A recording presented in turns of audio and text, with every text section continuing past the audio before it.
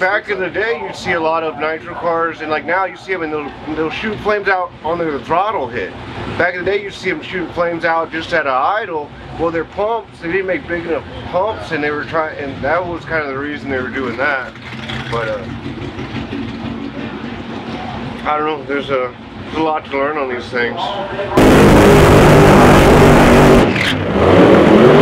No, not this. We just spend money on this. We can't. It's pretty much no one out here is making a profit doing this.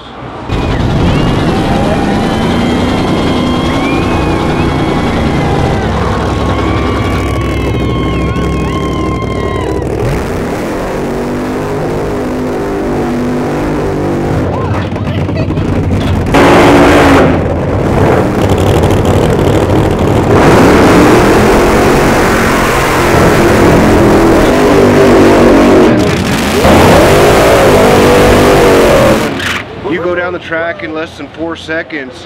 If you got to think about something, you're already too late.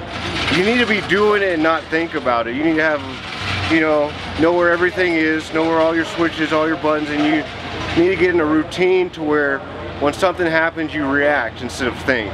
You just need to react, because there's no split seconds you have. You know, as soon as you start thinking, time's already passed and you're in trouble. So everything just needs to be off reaction, and that comes with routine.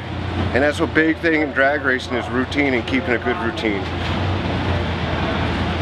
But